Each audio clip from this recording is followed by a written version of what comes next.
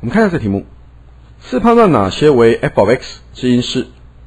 那首先我们看第一小题，这 x 加1，所以呢，我们是以 x 等于负1代入。好，那么 x 以负1代入，负1的奇数次方是负1，负1的偶数次方这是1，所以呢，我们代入这负的负1，所以负得正这是1，然后减掉2乘以1，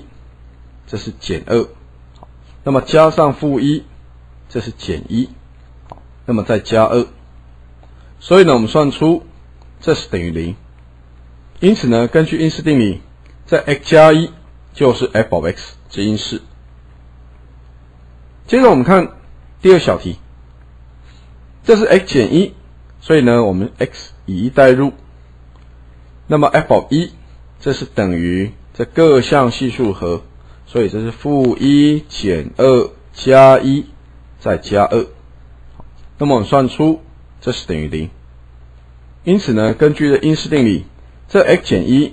为 f of x 之因式。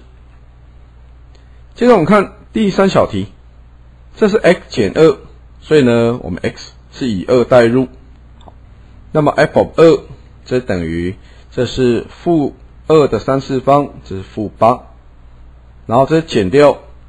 2乘以2的2次方，这2乘以4，所以这是8。那么这里是加2再加2，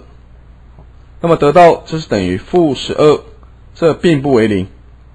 所以呢 x 减2并不是 f of x 之因式。接着我们看第四小题，这是 2x 加1，所以呢我们 x 是以负的1/2代入。